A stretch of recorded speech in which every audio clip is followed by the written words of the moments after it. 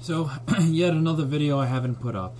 And, well, this is it, and this is the narrated part with the slides.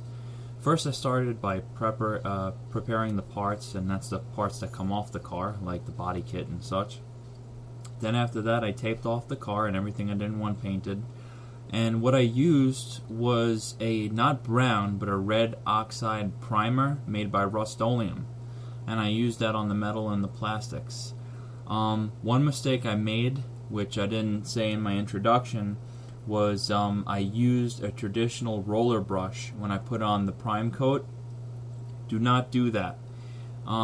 They have these foam or these sponge brushes that are very fine, and you want to use that for when you prime and you paint. Because when I primed with I think a wool, and I don't even know why I did this either. I primed with a wool roller, and what it did was it left such a textured finish that I needed to do additional sanding over sanding over sanding just to get a smooth surface, so I can apply my my final coat, which was the red color that you saw. It's not good to have that when you have that much texture, because I tried to apply paint and the texture was coming right through. So make sure that if you're going to do something so simple like this, to use fine brushes, and just use those sponge brushes, because they come in handy a lot and they're really good. But the job was pretty easy. It really wasn't difficult. There wasn't a lot of body to paint. The only thing that was a little difficult was the sanding and preparation. The paint was easy, and I guarantee you, when you're painting the car, you're going to be like, oh my god, I got such a beautiful paint job, for what it cost me, $30, $40 in materials.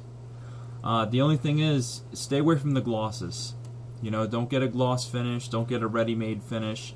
For your base coat, after you're done priming, I would just get a standard color and clear it.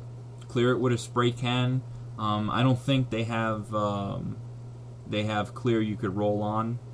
I don't know. Matter of fact, I think they do, and I think Eastwood sells it, but I wouldn't roll on clear, especially if you're going to get air bubbles or anything.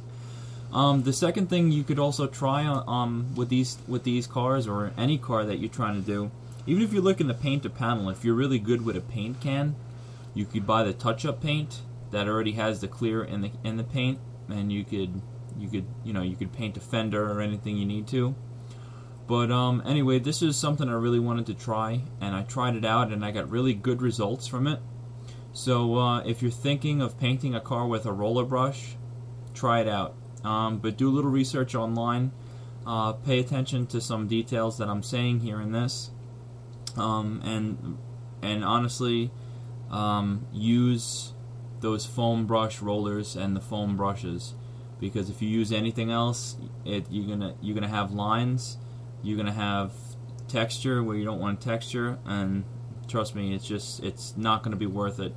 But if you do it the way I did, it's gonna come out really good, and it's not gonna look like a shitty cheap paint job or anything like that.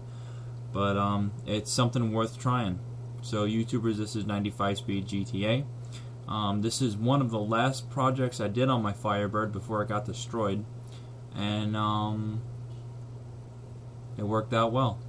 If you have any questions about this particular job that I did, please send me an email at x905speedgta@aol.com, or rate, subscribe, send me a message here on YouTube.